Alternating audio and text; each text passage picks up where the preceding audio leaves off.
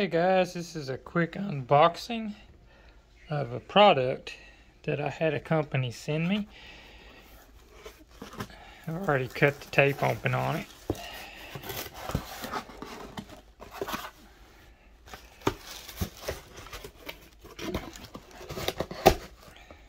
Got some air packaging in here. And the company is SAKER.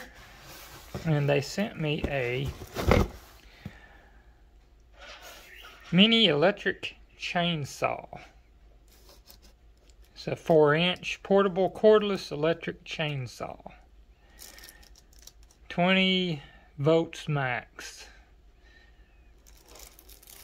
So it's a chainsaw and one battery.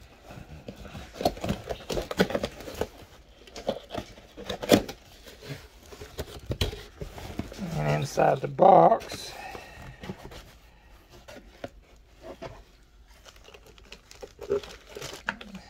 that'll be the cord to charge it with.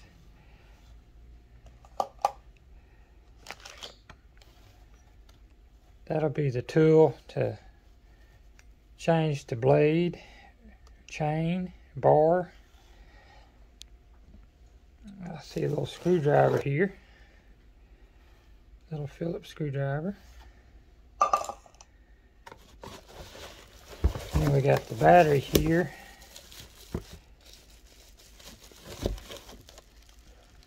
And some bubble wrap.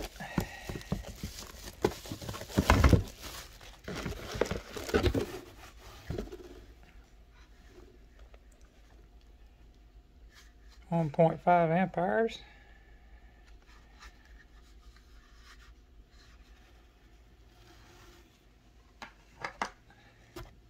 Then the little chainsaw should be the last thing in here, I would think.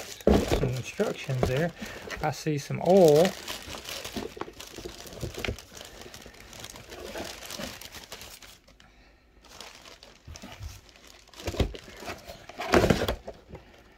So there's the little chainsaw itself. I can get it out of here. Just a little bitty boy. Battery will go on the end there.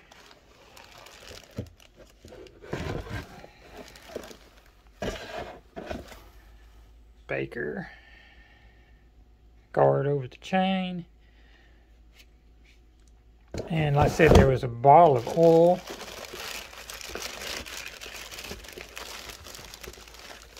In the bag. And then you have your instructions.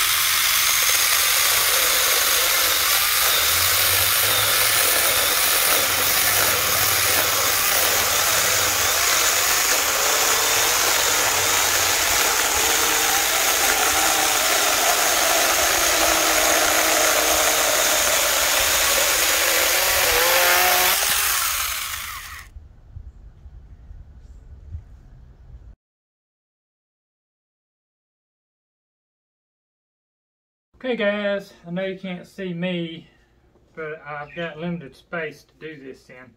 This is talking about this SAKER 20 volt battery powered handheld mini chainsaw.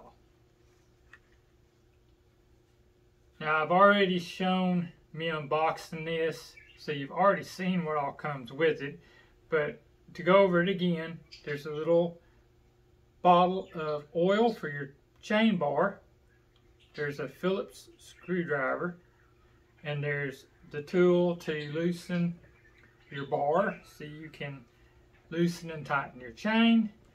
There's the plug to charge the 20 volt battery pack that is on this saw now. To uninstall the battery pack, you will just push this blue button in and pull out, and it comes right off. This charger plugs in to the top of the battery pack, like so. And then of course you would plug it into the wall, and that would charge this. Now it already had some charge when it came new in the box. I plugged it in to make sure that the light turned green so that it was fully charged before I went outside and did some sample cuts. This also comes with a instruction booklet. Everything on it's pretty simple. You can see the nut that you would loosen if you need to adjust your bar chain tension, or if you would need to change it out.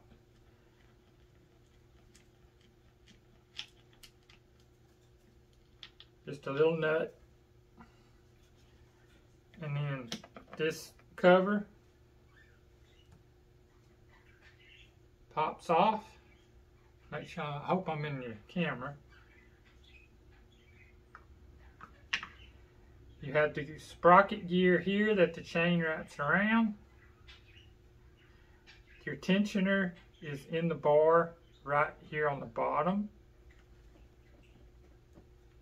There is a Phillips screwdriver that you can access. I don't know if y'all can see it, but it is through the top right here.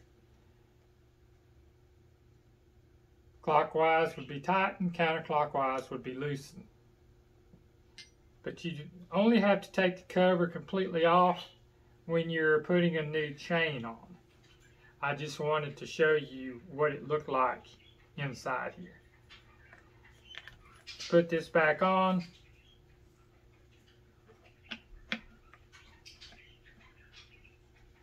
You'll just line everything up.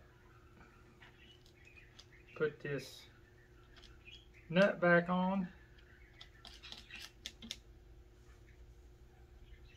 And snug it up. It doesn't have to be real tight, just tight enough so you don't lose that nut.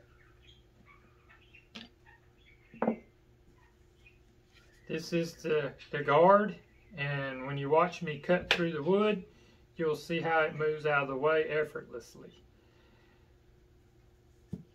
This is 4-inch chainsaw, and what I cut through is about the 4-inch max. Now you could cut bigger, you would just have to cut half of it and then go to the other side and cut that half.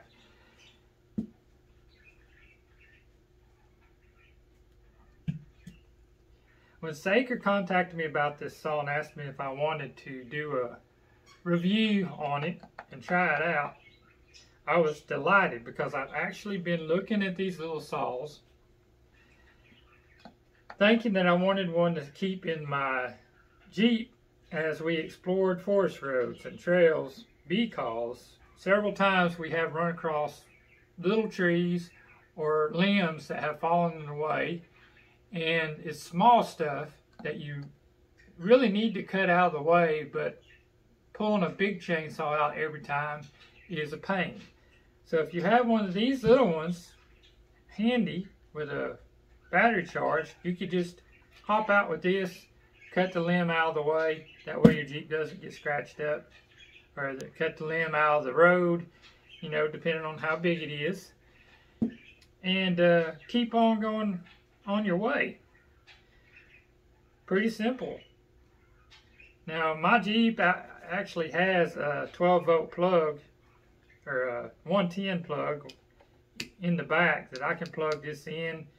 If I've used it and the battery's low, I can plug it in my Jeep and recharge it. Or if I have my dual battery set up in the Jeep, I have an inverter inside the Jeep that I can use to plug stuff like this in and keep it charged. But as you saw outside, I did cut through a few logs. For video time's sake, I didn't go crazy, but I did prove that it will go through some wood. Now, although the wood that I cut is seasoned, I have no doubts that this would go through green wood just as easy. And we will be using this from now on. And when we're out exploring the woods, it'll always be with us. And if we need to cut something, I'll try to get some video of us using it. And that way we can get an idea of how reliable it is and how long it'll hold up. And if there is any problems with it. So stay tuned to our channel for that, because you will see this little saw being used in the future. This is perfect for cutting up little limbs around your campsite. If you want to have a fire, you know, you can see the size here. And when I'm at the campsite overnight, I normally just try to cut the limbs up that's laying around the site I don't haul wood in. And having something like this to just chop those limbs up to get them the right size is a great tool to have in your toolbox. If there's any questions that you might have about this, be sure to put them in the comment section and I'll get back to you about it. And like I said, I'll put a link to where if you want to purchase one of these, you can go to the description and just click that link and pick one of these bad boys up. Now, it does have some heft to it in the motor area. You can feel the weight. It looks really good. Now, if you wanted to take this bar out, you could. It's just one Phillips screw right here. And if you wanted to take that off, you could. But it wasn't in my way for what I was doing. So it will remain on there unless I have a problem with it. But so far I do not. And for safety's sakes, I'm not going to tell you to take that off. It does have a safety button. You have to push this in with your thumb before you can squeeze the trigger. So it does have safety features built in. Let's see. Okay, I'm reading the box on some of the selling points for this saw. And it says a SAKER mini chainsaw is equipped with a 20-volt rechargeable lithium battery, which can be used for a long time, charging at any time, convenient and fast. It's small and convenient, quick and easy to assemble. The SAKER mini chainsaw weighs 1.1 kilograms, including battery. It can be used with one hand and will not tire you out after long-term use. It's suitable for family and temporary work. Even the elderly can use this chainsaw. The SAKER mini chainsaw adapts to a high-quality guide chain that has undergone a deep quenching process to ensure smooth cutting. In addition, a pure copper motor is used, which is very powerful. Cutting efficiently is higher and faster. Satisfaction guaranteed. We are confident in the quality of the product in the process of daily use. If the product has quality problems or you have any questions about the product, please feel free to contact them. And it has customer service and their website. SAKER electric mini chainsaw. Pretty cool, guys. Like I said, I've been looking at these for a while, and I'm looking forward to trying this out at our next campsite when we do a campfire. And like I said, if there happen to be any limbs laying in the road as we're passing by, I'll just pull this out and chop them up. It'll work great on the little stuff. Hope y'all enjoyed this video. Don't forget to hit the subscribe button before you leave. Keep an eye on our channel and you'll see this saw in use more and find out if it's something that you want. Y'all have a good day.